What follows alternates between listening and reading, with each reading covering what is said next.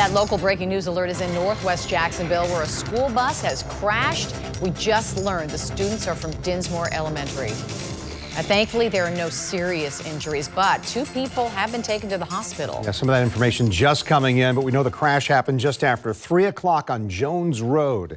News for Jax reporter Brittany Muller just arrived at the scene. Sky 4 is there too. And Brittany, you just spoke with someone who was involved in that crash. They're telling me that they were hit by the bus after it blew a tire. 9 children were on the bus, including 1 driver. Take a look at the damage out here. You can see that bus crashed right into the fence of a farm. You can see the hood is open, the engine, a tire blew out. It's no longer on the school bus. And a man who was driving an SUV with a trailer behind it says the school bus hit him. Sean Holton is joining us live. Tell us what happened.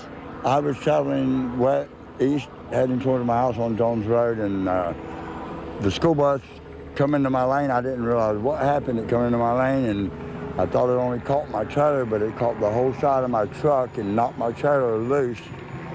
And I was so much shocked that the window busted on my SUV that I saw turn behind me and seen it was a school bus, because my truck's down there completely totaled, and I was more concerned with the children on the bus. So there was a neighbor that was putting his trash out, and my passenger, we immediately ran to the school bus, and we evacuated all the children off of the school bus and put them all along the fence.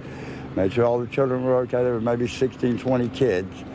After the children were to the secure spot, my passenger dialed 911. The neighbor that was putting debris out that saw it dialed 911. We got them out.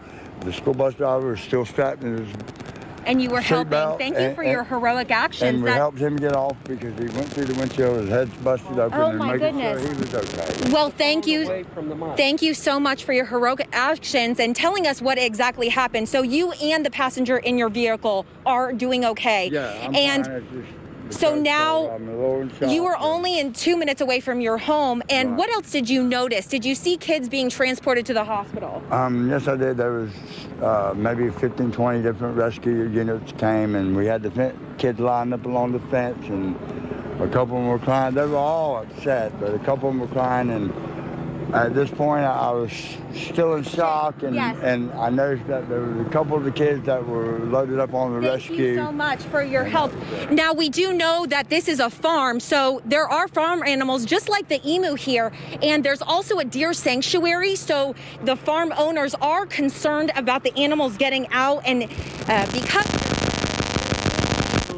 there is a fence issue here, so the school bus is about to be towed away. We do know that there are 9 kids that were on this bus, including 1 driver from Dinsmore Elementary School. 2 people were taken to the hospital. At this time, it is unsure if they were children. Of course, we are on the scene. We'll bring you the latest as we learn more. Reporting live this afternoon from Northwest Jacksonville, Brittany Muller, Channel 4, the local station.